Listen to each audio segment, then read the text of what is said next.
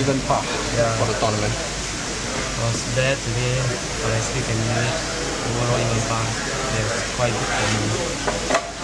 Disappointed day. Okay. What did you really struggle with today? Iron shot, all the distance, I hit shot all the time. Have to up and down, so only one birdie today, can't birdie. Continue channel. Disappointed not to finish inside the top 10? Yeah, for sure, but I try my best. Maybe not my day today.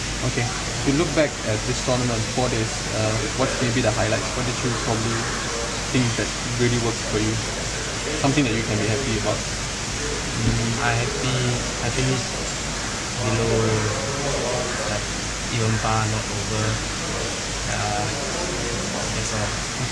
Experience playing in this tournament, how difficult is it? Difficult. Last year I played before, so I got the experience before, so nothing much for this year. I just try my best.